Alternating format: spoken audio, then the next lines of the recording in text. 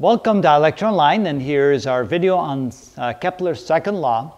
And Kepler's second law was a very interesting law. He discovered that if you, for example, tie an imaginary string from the Sun to the Earth as the Earth is traveling through its orbit, and then of course that string would then over time sweep out a certain amount of area of space, he claimed that that area of space that's being swept out per unit time, per given time, would never change.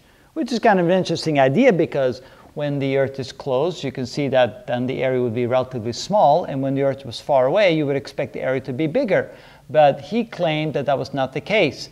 And the reason was that he had discovered that when the Earth is close to the Sun, the Earth travels faster, and when the Earth is far away from the Sun, it travels slower in such a way that the areas swept out are equal. So he did that through observation. But we can now show with physics that that makes a lot of sense.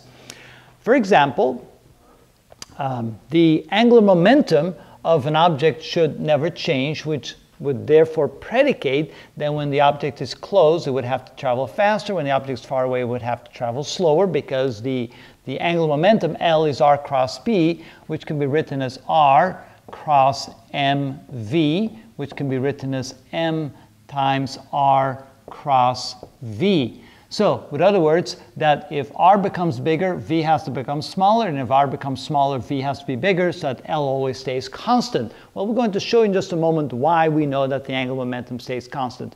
Another way to look at it is simply through mechanics. We know that when the Earth is closer to the Sun, it has less potential energy, therefore more kinetic energy. More kinetic energy means that it's going to travel faster.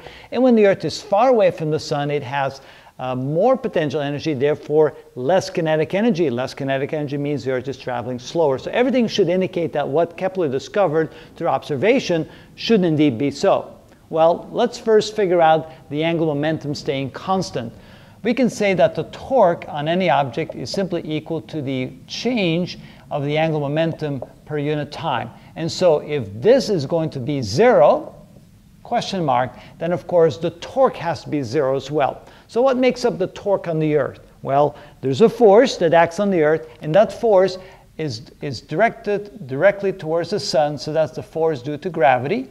And then if we multiply that force times the position vector, you can see that since they're pointed in opposite directions, because the position vector is pointing outward and the force is pointing inward, so you see that the angle between them is either 0 or 180, depending on how you want to look at it. And you also know that R cross F, the magnitude of R cross F is equal to R times F times the sine of the angle between them.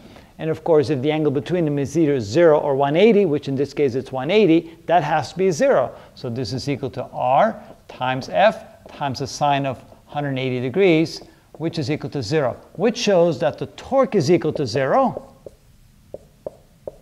Which means that dl dt has to be equal to 0. So we just showed you that the angular momentum of the Earth in the orbit around the Sun, that angular momentum is a constant, doesn't change. So next what we're going to do is we're going to take a look at this area right here, because in a certain amount of dt, this area is being swept out, so let's call this a dA. And then if we say that that much area is swept out per unit time, we can call it dA dt. So this much area is swept out in so much time, called dt. So if we now write the velocity as velocity is the change in the position vector with respect to time, then we can say that this right here, this length of this vector is dr dt, and this length here is r. So we can go ahead and say that this is equal to the area being swept out is equal to 1/2 the length times the width, or the length times the base, because this is kind of like a triangle. So this is equal to the absolute value of r cross dr dt. The dAdt, of course, is constant, right? So the question here is this equal to a constant? Does that not change? All right, so if the area swept out in a certain amount of time is equal to this, and realizing that the RTT is equal to V, I can replace this quantity here by V. So I can say that the amount of area swept out per unit time is equal to 1/2 times the value of R cross V. Now I've seen this before somewhere on the other side of the board. So if I can go over here and say R cross V times M is equal to the angular momentum, And so I can say that r cross v is equal to angular momentum divided by m. So this can now be written as 1/2 times r cross v, which is the angular momentum divided by m.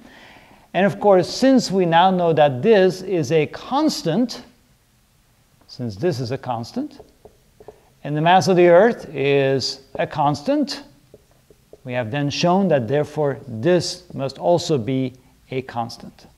And so interesting enough, Kepler, who discovered this through observation, has now proven to be correct using this mathematics and this physics, knowing that the angular momentum doesn't change, that the total energy doesn't change. So if kinetic energy, if potential energy increases, kinetic energy decreases. If potential energy decreases, kinetic energy increases.